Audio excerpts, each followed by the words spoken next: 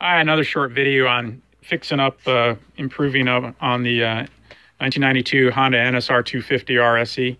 As you can see, I got it pretty well disassembled, body fairing, so forth, tank, etc. But just kind of going through it, checking everything out. I highly recommend that for anybody who gets one of these bikes and doesn't know much about its history.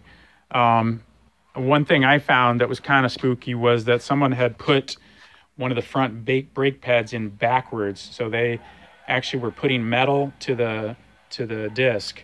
So I found a backwards brake disc in there. So just go through everything. I checked all the bolts too. I'm checking them and kind of looking at everything. But I just wanted to touch base on cleaning aluminum on these bikes because they can be pitted and really dirty and hard to clean. And I've been cleaning this thing on and off for a couple weeks now. But some of the tools I used were these wire brushes. And you don't want to obviously use them on the more finished aluminum. But as you can see, this cast aluminum came out pretty nice. This was all pitted in black. If I can give you an example under here where it's a little dirtier. I didn't do down in here, as you can see, because you won't really see it. But it was kind of pitted in black and really grungy. So these wire brushes, and what I found is obviously WD-40 always is a great product. A degreaser, but you got to be careful because it can etch other aluminum.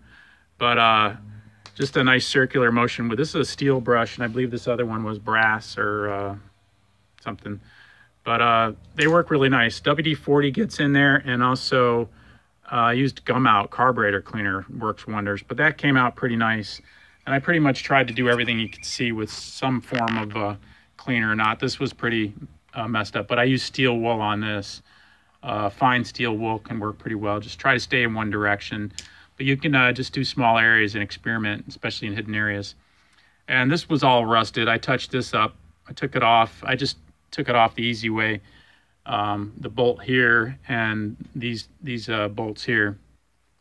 And then I just taped off all this other stuff and was able to spray this with a pretty close matching silver, primed it and sprayed it. And this was all chipped up and rusted. So that came out really nice. But just wanted to give you guys some tips if it can help for cleaning bikes, and especially these old Japanese kind of classic sport bikes. A lot of fun. Thanks for watching.